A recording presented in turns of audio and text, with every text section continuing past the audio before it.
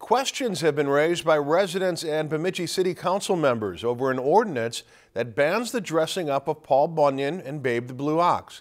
Our Josh Peterson looks at why the City Council is planning to revisit the issue.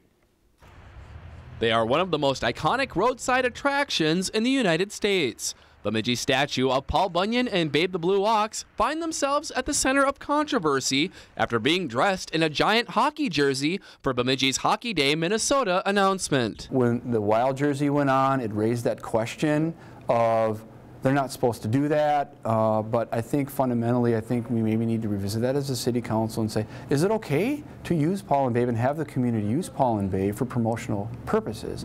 For the Hockey Day Minnesota committee, a lot of time and planning went into preparing the jersey for the big announcement. We were fortunate. Again, the city was well aware that it was going to happen. We did it in the middle of the night. Satchel Josephson, an industrial tech professor over at BSU, had his class come out and take measurements and make the jersey, and then they participated obviously in getting on Paul. Over the years, many items have adorned Paul Bunyan, promoting special events happening in the city.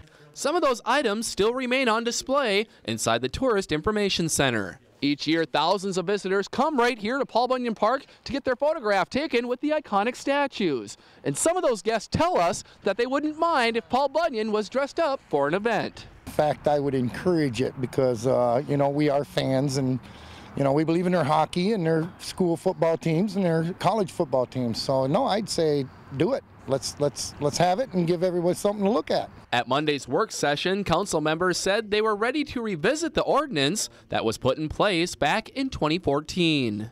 I'd certainly support going back to what we used to do, because we used to do it through the city, through the parks, with a safe crew, with a bucket truck, and we need to take care of Paul. We need to protect him. With conversations talking about repealing or replacing the ordinance, either pro or con, the main objective is to keep Paul standing tall and proud. In Bemidji, Josh Peterson, Lakeland News. The Bemidji City Council will discuss possible changes to the ordinance at next Monday's work session. If you enjoyed this segment of Lakeland News, please consider making a tax-deductible contribution to Lakeland PBS.